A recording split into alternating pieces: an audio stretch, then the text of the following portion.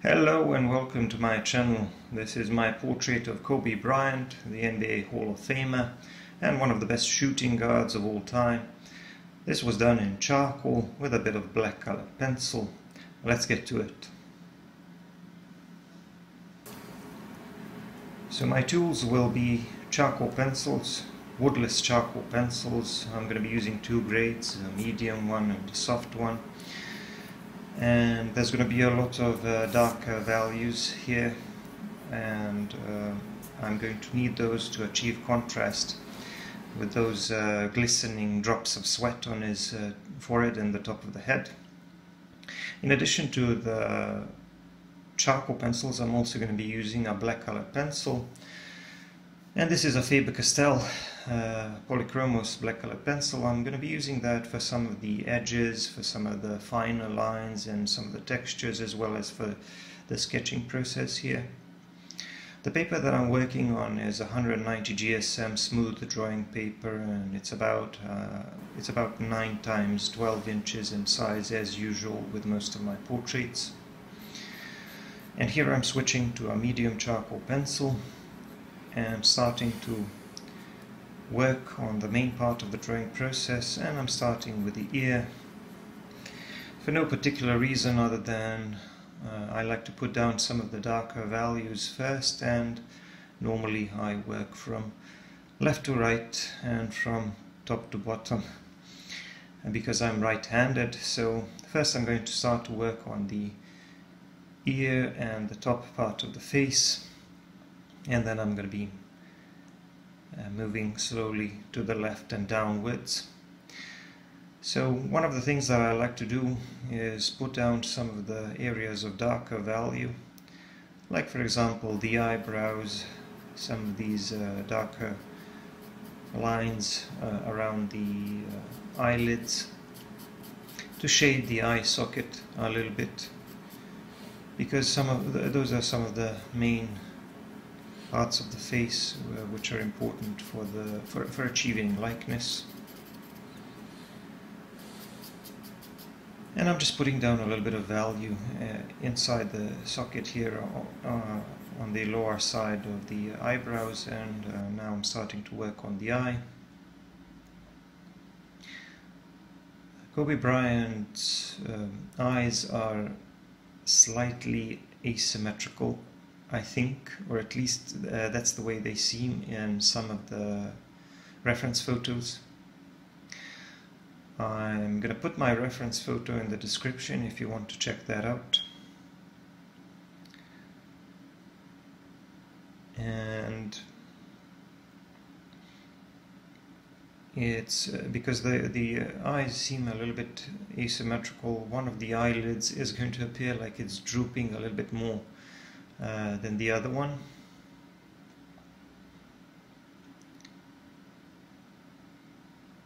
Although his eyelids always look like he's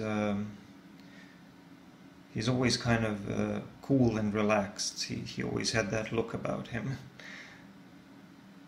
Some of these top players probably have some psychopathic traits to them. Michael Jordan had them for sure.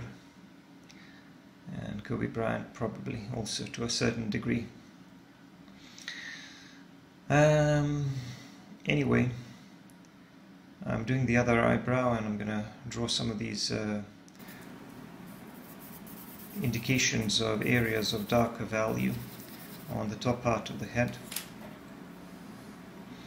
But first I'm kind of trying to define this area around the ear, because that area is going to be slightly darker. And then I'm going to move on with the shading process. I'm going to do most of the shading process on the dome using a piece of vine charcoal. So this is not a charcoal pencil, and I apologize for not mentioning vine charcoal at the beginning, because in addition to the charcoal pencils, obviously I'm going to be using vine charcoal a lot. It's an important shading tool for me, so once again sorry that I forgot to mention it. You can use any brand of a charcoal pencil or any brand of vine charcoal, it doesn't really matter. My only preference when it comes to charcoal pencils is that they can be sharpened without breaking too much. So I used vine charcoal to shade the top part of the head. And let me explain why I did that. First, vine charcoal is easily moved around. It doesn't really stick to the surface of the paper. And it's a little bit lighter than compressed charcoal and charcoal pencils. And because it's easily moved around, it's also a little bit more easily lifted up using erasers. So you can easily blend it to create some smooth transitions, and I need those here because we have multiple sources of light on his head, and there are some highlights on his head, and I need some nice transitions between the areas of darker value and lighter value. And another thing that I'll have to deal with is the fact that because this photo was obviously taken in game or during a game, his forehead and the top of his head is really sweaty and it's glistening, so I'm going to need to draw a lot of these smaller drops of sweat. I'm not going to overdo it. I'm not going to make it quite as complex as the reference photo. I'm not going for photorealism here, but I'm just going to make it realistic and detailed enough so that it looks like the real thing, but a slightly simplified version of the real thing. But here's the thing: in order to achieve that look, that sweaty look, I'm going to need to have a darker background to those drops of sweat first. So you need to achieve value contrast, and this is important whether you're drawing a person with a darker skin or a lighter skin. It doesn't really matter, because you still need that value contrast. And if you need to achieve that glistening effect with lots of these highlights like drops of sweat here, you're going to need to create darker looking skin so that those would stand out. Otherwise they simply won't be visible, and you won't be able to convey that to the viewer. So I keep adding more and more value to the dome, and here I'm making also some corrections to the eyes and the whole eye area. But I'm going to be getting back to that over and over again as I'm working on the other parts of the face, because obviously as you shade the face you start to realize that maybe you should have put in a little bit more value in some parts of the face which you already think you finished, so you have to go back and rework them, or at least add a few touches of value or a few details here and there, but it's usually nothing dramatic as long as your initial sketch is okay. But of course what's more important than the initial sketch will of course be the value contrast and the range of value, which is what I started talking about here when I was shading the top of his head. But first I'm going to shade a little bit more of his face before I start working on those smaller details like drawing the sweat on his forehead. So I'm shading under his eyes and around his eyes a little bit, and I'm doing this again with a medium charcoal pencil. So if I'm doing all this work with vine charcoal and a medium charcoal pencil, you might be wondering what is the soft charcoal pencil going to be for, because I mentioned that as well at the beginning. Well, I'm going to be using that for some touches of darker value a little bit later. I'm going to go over some areas of darker value with a soft charcoal pencil, because that one is even darker, but I kind of like to use it sparingly because I use it once I complete most of the shading process most of the time, and I use it to push the range of value just a little bit more, so that I can create extra depth and extra illusion of volume in my main subject. I'm doing a bit more shading with a piece of vine charcoal, and you can see how carelessly I'm covering some of these areas. That's because vine charcoal is going to be blended in anyway, and that texture or those lines will not remain, so that's not a problem.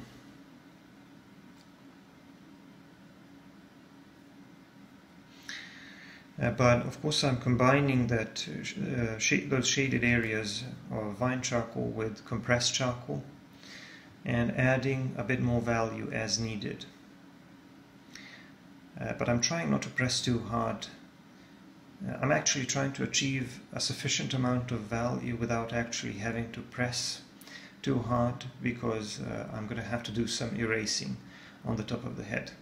Now in some other areas, like for example the eyes and the eyebrows, where you need areas of darker value, you can actually allow yourself to press your charcoal pencil out a bit more, because you know that the darker areas are going to be there, so you're not going to be doing much to them. But in those areas where I'm going to have to be drawing highlights, or where I'm going to have to be erasing, I like to be able to actually lift up or move around a little bit of charcoal. And if I bury it too much into the grain of the paper, that's going to be really, really difficult. Now, the shading process is sometimes a slow one, and even though I compressed this video into a sort of a watchable 24-minute video, this entire drawing process took quite a bit longer, obviously, because what you'll often see me doing, as I'm doing now, is adding more and more value as I keep making progress. Because often when I shade an area, once that area interacts with other parts of the face, I realize, well, I still need more value, and I need more and more and more value, and I keep adding value until I'm sure that I have enough. And another thing is that some parts of the face, like for example his cheekbones are really, really high and kind of prominent, and you'll see me shading that area over and over again until I get the shape to look just right. So it's not an easy process, even though when you speed it up it looks easy. But the most difficult thing about the drawing process is that you kind of keep questioning whether you've put enough value and whether you're doing enough to explain the shape to the viewer. Because in order to explain the shape, all I have are my tones, darker and lighter tones, and I need a sufficient range of value. I need to be able to place the right amount of value in the right part of the face. And that's why I keep going back and kind of reworking some of the areas. Like for example, I'm reworking the area under the eyebrows now, adding more and more value. So once you start the shading process, well, that's at least the way it is with me. Once I start the shading process, the amount of value that I have initially is usually not going to be even close to the amount of value that I'm going to have when I'm done shading. And that's one of the things that about my shading process, is that I often like to be all over the place, as you can see, especially in this face here. I like to be all over the place. I start working on some details here, on some details there. I start shading a bit of the face here and a bit of the face there, and that kind of gives me a rough idea about how much more value I'm going to need in different parts of the face. But of course, an important part of the process will be working on the highlights, when I kind of start defining the topography of the face using erasers, because then I'm going to be in the process of taking away value from some parts of the face, and that will really emphasize the topography of the face, and it will really help to create that three-dimensional look, so that the portrait looks like it's popping out of the paper, and so that it looks like an actual person. I put down a little bit of value here on the neck and under the jaw. That area needs to be darker. This is nothing for now. I'm going to be shading that quite a bit later. So that area needs to be darker because the light source is usually coming from above, whether you're talking about outdoor or indoor photos. The light source is usually coming from above, and the area under the head, under the chin, is going to be quite a bit darker. So the neck is usually a lot darker than the head, especially the top part of the head. The top part of the head is usually a little bit lighter than the lower part of the head, and this is especially the case with Kobe Bryant because he has a little bit of a stubble on this photo. I'm using my pencil eraser here to draw some of the highlights, as you can see, and I'm using it the same way that I would a charcoal pencil or any other pencil for that matter, but now instead of drawing darker lines, I'm drawing lighter lines. I'm drawing those lines by erasing some of the charcoal and by emphasizing some of the lighter areas by taking away a little bit of the value. So when you're drawing, a pencil eraser is a drawing tool, not a correcting tool. And by the way, this pencil eraser is a Koh-i-Noor eraser and a pencil. It's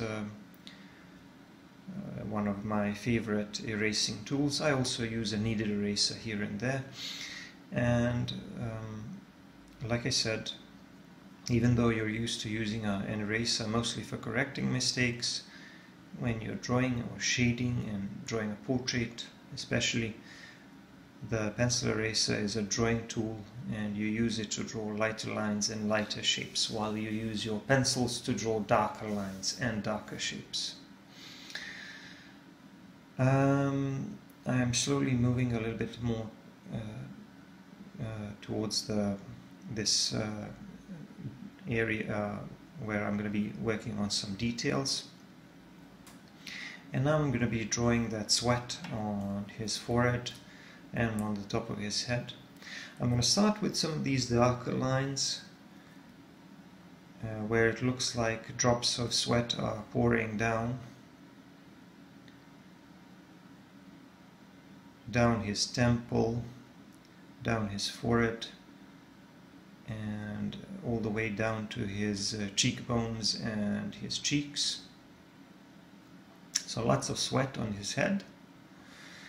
And after that, I'm going to start drawing some of these lighter details, these drops of sweat which are glistening and which are of a lot lighter value. And now, if you've been paying attention, you finally see why it was so important for me to create a darker background so that these highlights would really stand out. Because it's not always easy to erase clean lines and these nice clean dots. That's why you need to have a sufficient amount of dark value so that these lighter bits, these light spots, would really stand out. It is this contrast with the areas of darker value that makes them stand out. If I didn't shade enough, they simply wouldn't be visible. It would all look kind of blurry, and it would be a little bit difficult for you to understand what's going on and what I'm actually trying to achieve. But this way, I think it really looks like the top of his head is sweaty.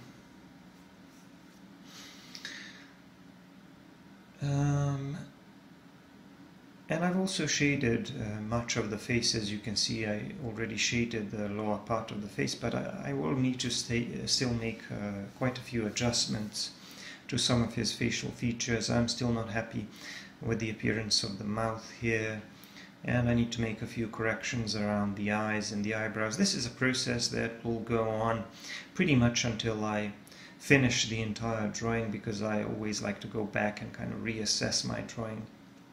And one of the things that I like to do, this is one of the tricks that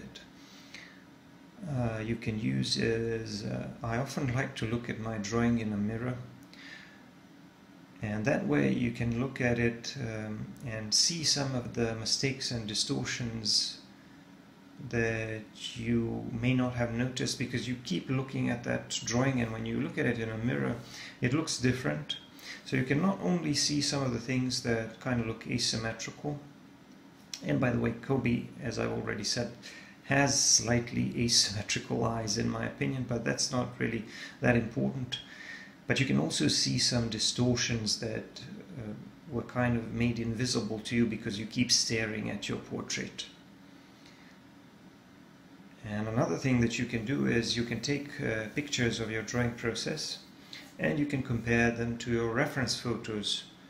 So you can make a short break from drawing and just reassess your progress. I like to take a lot of breaks while I'm drawing, not only because I'm recording and because I want to transfer some of the files, but also because I just find it easier to see, or to rather gauge how well I'm doing with a portrait, because it's always good to take a short break and get a little bit of rest and look at something else for a change.